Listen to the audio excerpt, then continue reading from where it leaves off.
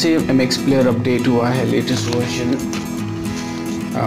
MX player ने जब से फिर से AC3 format audio files play नहीं हो रही है, so we have to install that manually. उसके लिए कोडेक हमें नए से डाउनलोड करने पड़ते हैं। फॉर एग्जांपल अभी देखते हैं, ये AC3 फाइल ऑडियो फॉर्मेट वाली एक वीडियो है। So let us see if there is anything which is audio format AC3 is not supported।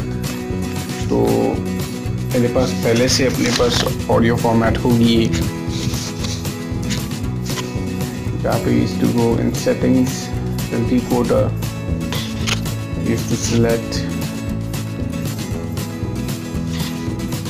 1.8.0। ये पहली वाली थी मेरे पास। MX प्लेयर अपडेट होने के पहले इस कोडेक के साथ AC3 फॉर्मेट ऑडियो फाइल्स चल रही थी, but since the new update अभी वो नहीं चल रही है। तो ये कोडेक फाइल भी, ज़िप फाइल भी अभी यूजलेस हो गई है। तो what we have to do is we have to download the new codec file. The link for the new codec file is given in the description. You just have to go to that website. It will be like this.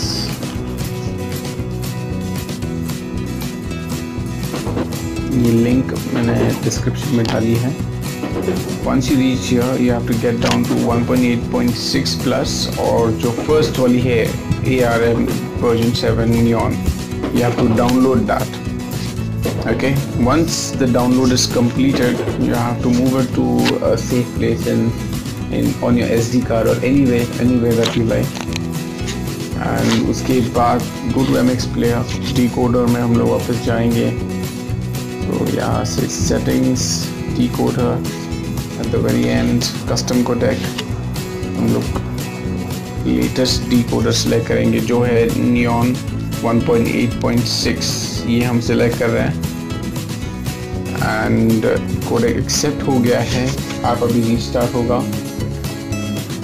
और इसके बाद we will be able to play the AC3 audio format। So let us go and see।